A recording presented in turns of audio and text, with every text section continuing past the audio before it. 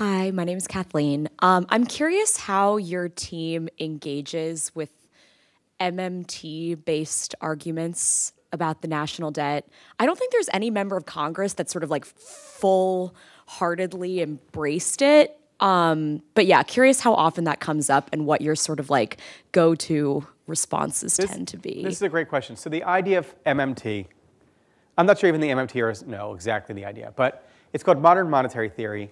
And I think my most charitable way to describe it is it starts with two premises that are pretty much true. The one is that the US can't really default on its debt because we can print in our own currency. And the other is that one can manage the money supply, can manage borrowing by changing the money supply. Those two things are true, or can manage deficits. And then it sort of takes a whole shift. It sort of turns on its head how we look in the world. And MMT says, actually, all government spending is creating money, and all taxes are destroying money, which I think is not true other than like in some kind of like metaphor way. But they believe it. It's literally true. It's kind of, I don't want to get into like Catholicism and like whether it's the literal or whatever, but like I think they think it's literally true, just not metaphorically true.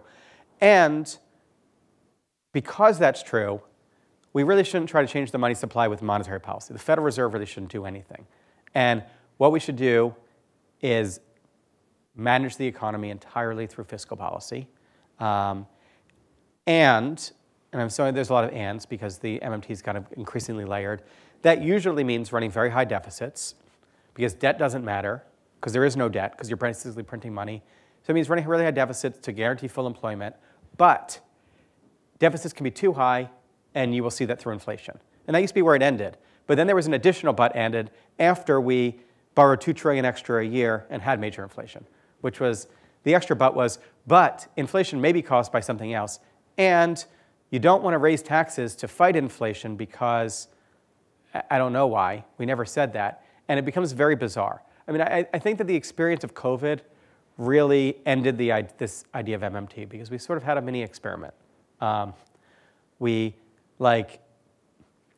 think it's wrong theoretically, and I think it's wrong in practice. And it's wrong theoretically because I don't think it's true that spending money is the same as creating money and taxing money is the same as destroying money, and that we can manage the macroeconomy through fiscal policy. And I think it's wrong in practice because I don't think Congress is literally capable of managing the macroeconomy through fiscal policy. That would require, when we had a big bout of inflation, them saying, okay, we're going to significantly reduce the deficit, right? We're going to have big tax rate increases, which all the MMTers disavowed as soon as there was the opportunity to do that, as soon as we had a big bout of inflation.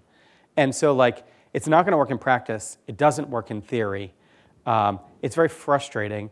But where I bring comfort is that like Stephanie Kelton, who's like the godmother of MMT, she was literally Bernie Sanders' chief economist when he was head of the budget committee. And Bernie Sanders is the person you would think would be pretty predisposed to believe in it because he's pretty left-wing as a democratic socialist. And Bernie Sanders didn't buy it at all. He really like you look at his plan for president in 2016 and like it was pretty radical, but guess what? He tried to pay for it. So like he had Medicare for all, but he also had huge tax increases to try to pay for it because he didn't believe that you could borrow unsustainably. So I think that it was gaining a lot of traction prior to 2019. And I think now that we've had 2 years of very high inflation following 2 years of big deficits, and the MMTers responded in the way they did, I think it's really undermined their case.